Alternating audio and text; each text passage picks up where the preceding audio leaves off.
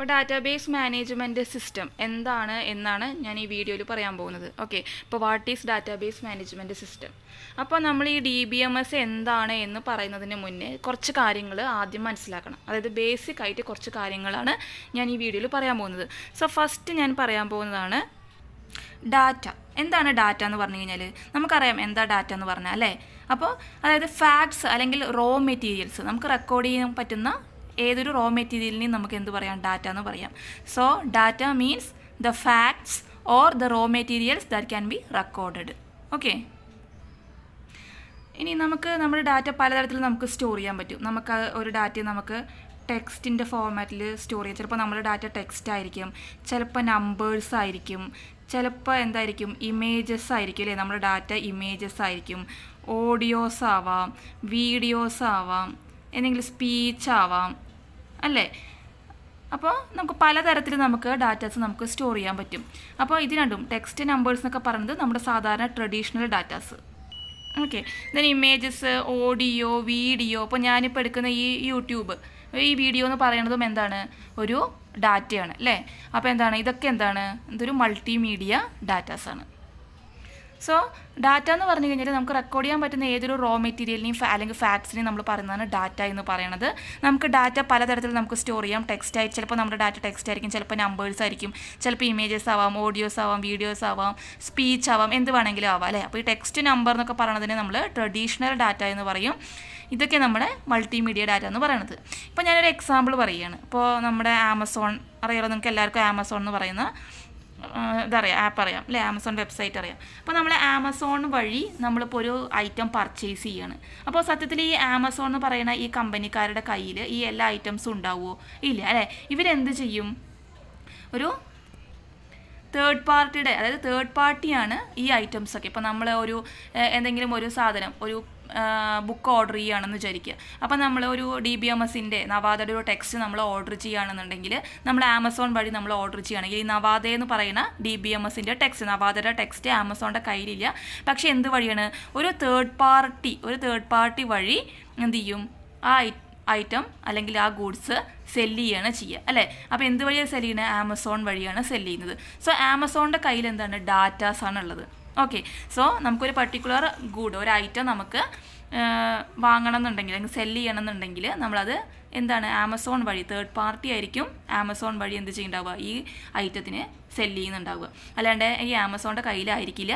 ഇപ്പോൾ നമ്മളൊരു dress order ചെയ്യുകയാണ്, അതുപോലെ തന്നെ നമ്മളൊരു ബുക്ക് ഓർഡർ ചെയ്യുകയാണ്, അല്ലെങ്കിൽ നമ്മൾ എന്തെങ്കിലും വീട്ടിലേക്കുള്ള സാധനങ്ങൾ നമ്മൾ ഓർഡർ ചെയ്യുകയാണെങ്കിൽ ഈ എല്ലാ ഐറ്റംസും ഈ ആമസോണിൻ്റെ കയ്യിലുണ്ടാവില്ല. അതിനെക്കുറിച്ചുള്ള ഡാറ്റാസ് മാത്രമായിരിക്കും ഉണ്ടാവുക അല്ലേ. ആ ഡാറ്റാസ് വെച്ചിട്ടാണ് എന്ത് ചെയ്യുന്നത്, അത് മാനേജ് ചെയ്യുന്നുണ്ടാവുക. ഓക്കെ, ഇപ്പോൾ നിങ്ങൾക്കറിയാം, ഇപ്പോൾ ഊബർ എന്ന് പറയുന്നൊരു സർവീസ് ഉണ്ട് അല്ലേ, കാറ്. അപ്പോൾ ഈ ഊബർ എന്ന് പറയുന്ന കമ്പനിക്കാരുടെ കയ്യിൽ നിറയെ കുറേ കാറുകളുണ്ടാവും അല്ലേ. ഈ കാറുകളെല്ലാം ഊബറിൻ്റെ കയ്യിലല്ല ഉള്ളത് അല്ലേ. ഇവരെന്ത് ചെയ്യുകയാണ്, ഇവർ സർവീസ് പ്രൊവൈഡ് ചെയ്യുകയാണ് depending upon the data. Okay, അപ്പോൾ ഒരു ഡാറ്റ മാനേജ് ചെയ്യുകയാണ് ചെയ്യുന്നത്. ഇപ്പോൾ ഫ്ലിപ്കാർട്ട് ആണെങ്കിലും ആമസോൺ ആണെങ്കിലും ഏതാണെങ്കിലും ഇവരുടെ കയ്യിൽ എല്ലാ ഐറ്റംസും ഉണ്ടാവില്ല. പകരം ഇവർ ഡാറ്റാസ് എന്ത് ചെയ്യുകയാണ്, കൊടുക്കുകയാണ് ചെയ്യുക. ഡാറ്റാസ് മാനേജ് ചെയ്യുന്ന വഴി എന്താണ്, സർവീസ് പ്രൊവൈഡ് ചെയ്യുകയാണ് ചെയ്യുന്നത്. ഓക്കെ, അപ്പോൾ നമ്മുടെ കയ്യിൽ ഒരുപാട് ഡാറ്റാസ് ഉണ്ടെങ്കിൽ നമുക്ക് എന്ത് ചെയ്യാൻ പറ്റും, അത്രത്തോളം നമുക്ക് മില്യൺസ് അല്ലെങ്കിൽ billions of amount of rupees നമുക്ക് ഗെയിൻ ചെയ്യാൻ പറ്റും. ഓക്കെ, സോ ഇനിയിപ്പോൾ വേറൊരു എക്സാമ്പിൾ എടുക്കുകയാണ്. ഇപ്പോൾ നിങ്ങൾ ഒരു ബുക്ക് നിങ്ങൾ സെർച്ച് ചെയ്തു, നിങ്ങളിപ്പോൾ ആമസോണിൽ നിങ്ങൾ നവാദയുടെ ടെക്സ്റ്റ് ബുക്ക് നിങ്ങൾ സെർച്ച് ചെയ്തു. അത് കഴിഞ്ഞിട്ട് പിന്നെയും നിങ്ങൾക്ക് ചിലപ്പോൾ എന്താ പറയുക, നിങ്ങളുടെ ആ ഷോപ്പിംഗ് സൈറ്റിൽ പോയി കഴിഞ്ഞാൽ നിങ്ങൾ ആൾറെഡി വിസിറ്റ് ചെയ്തത് നിങ്ങൾ എന്താണോ നോക്കിയിട്ട് അതിനുമായി ഡിപ്പെൻഡ് ചെയ്ത കുറേ ഐറ്റംസ് നിങ്ങൾക്ക് സജസ്റ്റ് ചെയ്തിട്ട് വരും. ഓക്കെ, അപ്പോൾ അങ്ങനെ ഐറ്റംസ് സജസ്റ്റ് ചെയ്യുന്നത് എന്താണ്, നമ്മൾ ഇൻട്രസ്റ്റിനെ ബേസ് ചെയ്തുകൊണ്ട് അവർ എന്ത് ചെയ്യുക, സോർട്ട് ഔട്ട് ചെയ്യണം. അപ്പോൾ നമുക്ക് ഏത് ഏരിയയാണ് ഇൻട്രസ്റ്റ് എന്ന് പറഞ്ഞുകൊണ്ട് അതുമായി റിലേറ്റ് ചെയ്ത എല്ലാ ഡാറ്റാസും നമുക്ക് എന്ത് ചെയ്യും, പോപ്പപ്പ് ചെയ്തിട്ട് കാണിച്ചു തരും. ഓക്കെ, സോ അതും എന്താണ്, ഈ നമ്മുടെ ഡാറ്റ വെച്ചുകൊണ്ടാണ് അവർ ഈ കാര്യങ്ങളൊക്കെ ചെയ്യുന്നത്. ഓക്കെ, സോ എന്താണ് അവരെന്താ ചെയ്യുന്നത്, it is depending upon our data they got. So based on that data they send the messages. Okay, so data is very important here. Okay, അപ്പോൾ നമ്മൾ ഡാറ്റ എന്താണെന്ന് പറഞ്ഞു. സോ ഡാറ്റ എന്ന് പറഞ്ഞു കഴിഞ്ഞാൽ the facts or raw materials that can be recorded. Okay, അപ്പോൾ ഏതൊരു സാധനത്തിനും നമുക്ക് ഡാറ്റ എന്ന് പറയാം. അത് പലതരത്തിലുള്ള ഡാറ്റാസ് നമുക്ക് സ്റ്റോർ ചെയ്യാൻ പറ്റും. അപ്പോൾ ട്രഡീഷണൽ ഡാറ്റാസ് ഉണ്ട്, മൾട്ടിമീഡിയ ഡാറ്റാസ് ഉണ്ട്. ഇനി നമ്മളിപ്പോൾ ഒരു കമ്പനി എടുക്കുകയാണെന്നുണ്ടെങ്കിൽ ആ കമ്പനിയുടെ കയ്യിൽ എല്ലാ ഡാറ്റാസ് മാത്രമേ ഉണ്ടാവുള്ളൂ, ഐറ്റംസ് ഉണ്ടാവില്ല. ഒരു തേർഡ് പാർട്ടിയുടെ സഹായത്തോടു കൂടിയാണ് എന്ത് ചെയ്യുന്നത്, ഇവർ ഈ ഡാറ്റാസൊക്കെ മാനേജ് ചെയ്യുന്നത്. ഓക്കെ, ഡാറ്റാസ് മാനേജ് ചെയ്തിട്ടാണ് ഈ തേർഡ് പാർട്ടിയുടെ സഹായത്തോട് കൂടിയിട്ട് ഈ ഐറ്റംസൊക്കെ സെല് ചെയ്യുന്നത്. ഓക്കെ, നെക്സ്റ്റ് ആണ്, ഇപ്പോൾ നമ്മൾ ഡാറ്റ എന്താണെന്ന് പറഞ്ഞു. നെക്സ്റ്റ് നമ്മൾ പറയുന്നതാണ് data base. What is data base? So database എന്ന് പറഞ്ഞു കഴിഞ്ഞാൽ it is A collection of related data. Related ഡാറ്റയുടെ കളക്ഷനെയാണ് നമ്മൾ എന്ത് പറയുക, ഡാറ്റാബേസ് എന്ന് പറയുക. ഓക്കെ, ഇപ്പോൾ നമുക്ക് കുറേ ഡാറ്റാസ് ഉണ്ട്. ഇപ്പോൾ മാർക്ക് ഉണ്ട്, ഒരു കുട്ടിയുടെ മാർക്ക് 45, ഒരു ലാപ്ടോപ്പിൻ്റെ പ്രൈസ് 40K, പിന്നെ ലിസ്റ്റ് ഓഫ് കോളേജസ് എന്ന് പറയുമ്പോൾ അങ്ങനെ കുറേ കോളേജസുകളുടെ പേര് അല്ലാണ്ട്. ഓക്കെ, അപ്പോൾ ഇത് നോക്കിക്കഴിഞ്ഞാൽ ഈ ഡാറ്റാസൊക്കെ തമ്മിൽ എന്തെങ്കിലും റിലേഷൻ ഉണ്ടോ? ഒരു റിലേഷനും ഇല്ല അല്ലേ. ഇത് ഏതോ ഒരു കുട്ടിയുടെ മാർക്ക്, ഏതോ ഒരു ലാപ്ടോപ്പിൻ്റെ പ്രൈസ്, ഏതൊക്കെയോ കോളേജുകളുടെ നെയിമുകൾ അല്ലേ. സോ ഇതിനെ നമുക്ക് ഒരിക്കലും ഡാറ്റാബേസ് എന്ന് പറയാൻ പറ്റില്ല. ഡാറ്റാബേസ് എന്ന് പറഞ്ഞു കഴിഞ്ഞാൽ എന്താണ്, it is A collection of related data അല്ലേ. ഇപ്പോൾ റിലേറ്റഡ് ഡാറ്റ ആണെങ്കിൽ മാത്രമേ നമുക്ക് എന്ത് പറയാൻ പറ്റുള്ളൂ, ഇറ്റ് ഈസ് എ ഡാറ്റാബേസ് എന്ന് പറയാൻ പറ്റുള്ളൂ. So these datas are not related, so that we can't say it is A database. Okay, ഇപ്പം ഞാനിപ്പോൾ പറയുകയാണ് നമ്മുടെ യൂണിവേഴ്സിറ്റി, ഇപ്പോൾ APJ Abdul Kalam technological university അല്ലേ. അപ്പോൾ നമ്മുടെ യൂണിവേഴ്സിറ്റി, അപ്പോൾ യൂണിവേഴ്സിറ്റിയിൽ ഇപ്പോൾ നിങ്ങളുടെ ക്ലാസ് എടുക്കുകയാണെന്നുണ്ടെങ്കിൽ അല്ലെങ്കിൽ നമ്മുടെ കോളേജ് എടുക്കുകയാണെന്നുണ്ടെങ്കിൽ ആ കോളേജിൽ കുട്ടികളുടെ രജിസ്റ്റർ നമ്പർ, ആ കുട്ടികളുടെ നെയിം, ആ കുട്ടികളുടെ അല്ലെങ്കിൽ CGPA എല്ലാം സ്റ്റോർ ചെയ്ത് വെച്ചിട്ടുണ്ടാവും അല്ലേ. അപ്പോൾ ഇതെന്താണ്, ഇതിപ്പോൾ രജിസ്റ്റർ നമ്പർ 1 എന്ന് പറഞ്ഞ കുട്ടിയുടെ പേര് റാം ആണെങ്കിൽ റാമിൻ്റെ CGPA 9.21 ആണെങ്കിൽ ഇതെന്താണ്, റിലേറ്റഡ് ആണ് അല്ലേ. രജിസ്റ്റർ നമ്പർ 1 ആയിട്ടുള്ള ഇപ്പോൾ JCECS001 പറഞ്ഞ രജിസ്റ്റർ നമ്പറുള്ള റാം എന്ന് പറയുന്ന കുട്ടിയുടെ CGPA 9.21. So this is A related data. Okay, അപ്പോൾ നമ്മളൊരു യൂണിവേഴ്സിറ്റിയുടെ ഡാറ്റാബേസ് എടുക്കുകയാണെന്നുണ്ടെങ്കിൽ ആ യൂണിവേഴ്സിറ്റിയുടെ കീഴിൽ പഠിക്കുന്ന കുട്ടികളുടെ ഡാറ്റാസൊക്കെ എന്തായിരിക്കും, റിലേറ്റഡ് ആയിരിക്കും. സോ നമുക്ക് എന്ത് പറയാം, ദാറ്റ് ഈസ് എ എന്താണ്, യൂണിവേഴ്സിറ്റി ഡാറ്റാബേസ്, അതായത് ഡാറ്റാബേസ് എന്ന് പറയാം. സോ ഡാറ്റാബേസ് എന്ന് പറഞ്ഞു കഴിഞ്ഞാൽ it is A collection of related data. Okay, അപ്പോൾ ആക്ച്വൽ അതിൻ്റെ ഒരു ഡെഫിനിഷൻ എന്താണെന്ന് ചോദിച്ചു കഴിഞ്ഞാൽ ഡാറ്റാബേസ് മീൻസ്, സോ ഡാറ്റാബേസ് എന്ന് പറഞ്ഞു കഴിഞ്ഞാൽ it is A collection of related data that represent some real world entities. Okay, അപ്പോൾ നമ്മൾ റിയൽ വേൾഡ് എൻറ്റിറ്റിയുമായിട്ട് റെപ്രസെൻറ്റ് ചെയ്യാൻ പറ്റുന്ന ഏതൊരു റിലേറ്റഡ് ഡാറ്റയുടെ കളക്ഷനെയും നമുക്ക് എന്ത് പറയാം, ഡാറ്റാബേസ് എന്ന് പറയാം. ഓക്കെ, ഇപ്പോൾ എൻറ്റിറ്റി എന്ന് പറഞ്ഞു കഴിഞ്ഞാൽ എന്താണ്, റിയൽ വേൾഡിൽ കാണുന്ന എന്തൊരു ഒബ്ജക്റ്റിനെ നമുക്ക് എന്ത് പറയാം, എൻറ്റിറ്റി എന്ന് പറയാം. ഓക്കെ, അപ്പോൾ ഈ എൻറ്റിറ്റിയിൽ, റിയൽ വേൾഡ് എൻറ്റിറ്റിയിൽ എന്തെങ്കിലും ഒരു ചേഞ്ച് വരികയാണെന്നുണ്ടെങ്കിൽ നിർബന്ധമായിട്ടും അത് എന്ത് ചെയ്യണം, ഈ ഡാറ്റാബേസിൽ റിഫ്ലക്റ്റ് ചെയ്തിട്ടുണ്ടാവണം. ഇപ്പോൾ ഞാൻ പറഞ്ഞു രജിസ്റ്റർ നമ്പർ, നെയിം, CGPA. ഇപ്പോൾ ഈ കുട്ടിയുടെ CGPA 9 അല്ലെങ്കിൽ ഇപ്പോൾ വേറൊരു കുട്ടീൻ്റെ 2, ഈ കുട്ടിയുടെ ഇതെന്ന് പറയുന്നത് 7.21 ആണ്. സപ്പോസ് ഈ കുട്ടിക്ക് റിവാലുവേഷനിൽ കൊടുത്തിട്ട് ഈ കുട്ടിയുടെ മാർക്ക് കൂടിയപ്പോൾ ഈ കുട്ടിയുടെ ഗ്രേഡ് 7.56 ആയെന്ന് വിചാരിക്കുക. അപ്പോൾ എന്ത് ചെയ്യണം, ഇത് ചേഞ്ച് ചെയ്തിട്ട് 7.56 എന്നുള്ളത് അപ്ഡേറ്റ് ചെയ്യണം അല്ലേ. അപ്പോൾ ആ ഡാറ്റാബേസിൽ സീത എന്ന് പറയുന്ന കുട്ടിയുടെ CGPA എന്ത് ചെയ്യണം, 7.21 നിന്നും 7.56 ആയിട്ട് അപ്ഡേറ്റ് ചെയ്യണം. സോ എനി ചേഞ്ചസ്, എന്ത് ചേഞ്ച് വരികയാണെങ്കിലും, എൻറ്റിറ്റിയിൽ എന്ത് change വരികയാണെങ്കിലും it should be reflected in our database. Okay, so database is a collection of related data that represent some real world entities, and if there is any change in this real world entity, and it should be reflected in that particular database. Okay, ഇപ്പോൾ നിങ്ങൾ കോളേജിൻ്റെ ഒരു website നോക്കുകയാണെന്നുണ്ടെങ്കിൽ അതിൽ faculties ഉണ്ടാവും അല്ലേ. ചില faculties ആ കോളേജിൽ നിന്ന് പോയിട്ടുണ്ടാവും. അപ്പോൾ എന്താണ്, ആ ഫാക്കൽറ്റിയുടെ പേരെന്ത് ചെയ്യണം, അവിടുന്ന് റിമൂവ് ചെയ്തിട്ടുണ്ടാവണം. പിന്നെ അതുപോലെ ഏതെങ്കിലും പുതിയ ഫാക്കൽറ്റി ജോയിൻ ചെയ്തിട്ടുണ്ടെങ്കിൽ ആ ഫാക്കൽറ്റിയുടെ നെയിം ആഡ് ചെയ്തിട്ടുണ്ടാവണം. ഓക്കെ, അപ്പോൾ അതേപോലെ എന്തെല്ലാം ചേഞ്ചസ് വരുന്നുണ്ടോ അതെല്ലാം ഡാറ്റാബേസിൽ എന്ത് ചെയ്തിട്ടുണ്ടാവണം, reflect ചെയ്തിട്ടുണ്ടാവണം. Okay, so database is a collection of related data that represent some real world entities, and any change in the real world entity should reflected in that particular database. Okay. അപ്പോൾ നമ്മൾ ഇത്ര നേരം data എന്ന് പറഞ്ഞു അല്ലേ. Next information. അപ്പോൾ ഈ ഡാറ്റയും ഇൻഫർമേഷനും തമ്മിൽ എന്താണ് ഒരു വ്യത്യാസം എന്ന് നമുക്കറിയാം, നോക്കാം. ഓക്കെ, അപ്പോൾ ഡാറ്റ എന്ന് പറഞ്ഞു കഴിഞ്ഞാൽ എന്താണ്, the facts that can be recorded അല്ലേ, raw materials that can be recorded, അതിനാണ് ഡാറ്റ എന്ന് പറയുന്നത്. ഇനി വാട്ട് ഈസ് ഇൻഫർമേഷൻ? ഇൻഫർമേഷൻ എന്ന് പറഞ്ഞു കഴിഞ്ഞാൽ പ്രോസസ്ഡ് ഡാറ്റ അല്ലെങ്കിൽ മീനിങ് ഫുൾ ഡാറ്റയെ പറയുന്നതാണ് ഇൻഫർമേഷൻ. ഓക്കെ, അപ്പോൾ processed data or meaning full data is known as information. Okay, ഇപ്പോൾ നിങ്ങൾക്ക് എക്സാം എടുക്കാറായി അല്ലേ. അപ്പോൾ നിങ്ങൾക്ക് ഡാറ്റാബേസിൻ്റെ എക്സാം, DBMSൻ്റെ എക്സാം വരാൻ പോവുകയാണ്. അപ്പോൾ നിങ്ങൾ എന്ത് ചെയ്യും, നിങ്ങൾ DBMSൻ്റെ വീഡിയോ ആയിരിക്കും നിങ്ങൾ സെർച്ച് ചെയ്യുക. അതായത് യൂട്യൂബിൽ നമ്മൾ DBMSൻ്റെ വീഡിയോ സെർച്ച് ചെയ്യണം. അപ്പോൾ യൂട്യൂബിന് it is A multimedia database അല്ലേ, ഇമേജ് ഓഡിയോ വീഡിയോ ഒക്കെ വരുന്നതാണ് മൾട്ടിമീഡിയ. ഓക്കെ, അപ്പോൾ നമ്മൾ യൂട്യൂബിൽ പോയിട്ട് എന്ത് ചെയ്യാണ്, ഈ ഡാറ്റാബേസിൻ്റെ നമ്മൾ വീഡിയോസ് നമ്മൾ സെർച്ച് ചെയ്യാണ്. ഓക്കെ, അപ്പോൾ യൂട്യൂബിനകത്ത് different types of videos, millions of data ഉണ്ടാവും അല്ലേ. ഇപ്പോൾ ഡാറ്റ സ്ട്രക്ചറിൻ്റെ ഉണ്ടാവും, മാത്സിൻ്റെ ഉണ്ടാവും, സി പ്രോഗ്രാമിങ്ങിൻ്റെ ഉണ്ടാവും, തിയറി ഓഫ് കമ്പ്യൂട്ടേഷൻ്റെ ഉണ്ടാവും അല്ലേ, ഡാറ്റ ഉണ്ടാവും, അങ്ങനെ പല സബ്ജക്ട്സിൻ്റെ. അതുപോലെ തന്നെ കോമഡി വീഡിയോസ് ഉണ്ടാവും, ഫിലിംസ് ഉണ്ടാവും, മൂവി സോങ്സ് ഉണ്ടാവും. അപ്പോൾ പല ഡാറ്റാസും എന്തുണ്ടായിരിക്കും ഈ യൂട്യൂബിലുണ്ടാവും. നമുക്ക് എന്ത് ചെയ്യണം, ഈ മില്യൺസ് ഓഫ് ഡാറ്റയിൽ നിന്നും നമ്മൾ എന്ത് ചെയ്യുന്നു, DBMSൻ്റെ വീഡിയോ മാത്രം നമ്മൾ എടുക്കുകയാണ്. ഓക്കെ, അപ്പോൾ യൂട്യൂബിനകത്ത് ഒരുപാട് ഡാറ്റാസ് ഉണ്ടാവും, മില്യൺസ് ഓഫ് ഡാറ്റ ഉണ്ടാവും, പലതരത്തിലുള്ള ഡാറ്റ ഉണ്ടാവും. അതിൽ നിന്ന് നമ്മൾ എക്സ്ട്രാക്ട് ചെയ്യുന്നത് DBMS ആണ്. സോ ഇതാണ് നമുക്ക് എന്ത് പറയുന്നത്, ഡാറ്റ എന്ന് പറയുന്നത്. അതിൽ നിന്ന് നമ്മൾ എക്സ്ട്രാക്ട് ചെയ്യുന്നതിനെയാണ് നമ്മൾ ഇൻഫർമേഷൻ എന്ന് പറയുന്നത്. ഓക്കെ, അപ്പോൾ നമുക്ക് മില്യൺസ് ഓഫ് ഡാറ്റയിൽ നിന്നും, മില്യൺസ് ഓഫ് യൂട്യൂബ് വീഡിയോസിൽ നിന്നും DBMSൻ്റെ വീഡിയോസ് മാത്രം നമ്മൾ സെലക്ട് ചെയ്യാണ്. So it is an information and all other datas R data, all other videos R data. Okay, so ഇപ്പം ഞാൻ സെർച്ച് ചെയ്യാൻ പോകുന്നത് DBMS ആണെങ്കിൽ എൻ്റെ ഇൻഫർമേഷൻ DBMSും ബാക്കിയുള്ള വീഡിയോസൊക്കെ എന്തായിരിക്കും, ഡാറ്റയായിരിക്കും അല്ലേ. ഇപ്പം നിങ്ങൾ സെർച്ച് ചെയ്യാൻ പോകുന്നത് ഡാറ്റ സ്ട്രക്ചർ ആണെന്നുണ്ടെങ്കിൽ, അല്ലെങ്കിൽ നിങ്ങൾ സി പ്രോഗ്രാമിംഗ് ആണ് നിങ്ങൾ സെർച്ച് ചെയ്യാൻ പോകണമെങ്കിൽ നിങ്ങളുടെ ഇൻഫർമേഷൻ സി പ്രോഗ്രാമിങ്ങും ബാക്കിയുള്ള വീഡിയോസൊക്കെ എന്തായിരിക്കും, ഡാറ്റയായിരിക്കും. So depending upon the person some R data and some R informations. Okay, അപ്പോൾ പേഴ്സൻ്റെ റിക്വയർമെൻറ്റ് അനുസരിച്ചിട്ട് ആയിരിക്കും ചിലത് ഡാറ്റയാവും, ചിലത് ഇൻഫർമേഷൻ ആവും. അപ്പോൾ നമുക്കൊരിക്കലും ഡിഫൈൻ ചെയ്യാൻ പറ്റില്ല this is information and that is data. It may change according to person requirements. Okay, അപ്പോൾ ഇതാണ്. ഓക്കെ, അപ്പോൾ മനസ്സിലായെന്ന് കരുതുന്നു. അപ്പോൾ പ്രോസസ്ഡ് അല്ലെങ്കിൽ മീനിങ് ഫുൾ ഡാറ്റയെ പറയുന്നതാണ് ഇൻഫർമേഷൻ എന്ന് പറയുന്നത്.